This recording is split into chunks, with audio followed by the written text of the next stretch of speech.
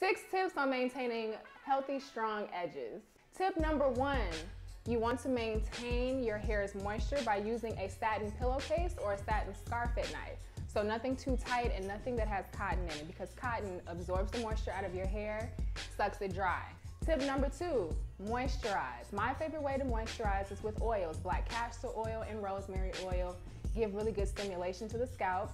And massaging at night, that's actually tip number 3, is scalp massage. Make sure that you're creating some stimulation, good proper blood flow at night. Do it with your boo. Have them massage these edges at night. It could be a thing.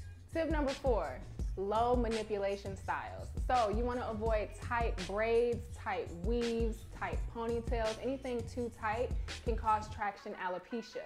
So that's thinning of the edges.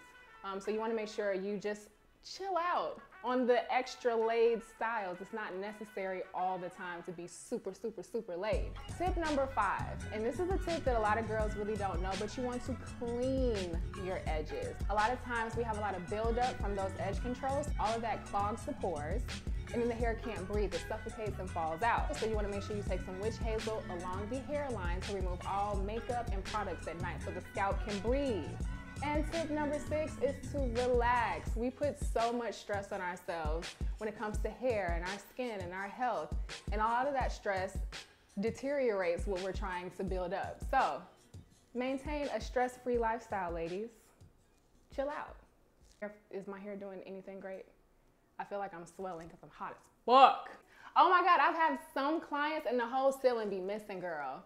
The whole front area is just gone, and got the nerve to ask me to do like these really thick, voluminous edge styles, and I'm just like, nah, girl. But where?